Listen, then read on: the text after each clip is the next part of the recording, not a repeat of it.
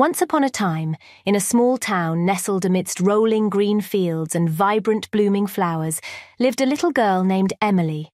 Emily was a bright and curious child who eagerly awaited the arrival of summer each year. For her, summer was a season of adventure, discovery, and endless possibilities. As the last day of school came to an end and the warm sun kissed the horizon, Emily's heart filled with joy. She knew that the days ahead were filled with delightful escapades and new experiences. The first thing she did was retrieve her bicycle, which had patiently waited in the garage all winter, covered in a thin layer of dust. Emily wasted no time in giving it a thorough cleaning and pumping air into the tires. With her trusty bicycle by her side, she was ready to embark on her summer adventures.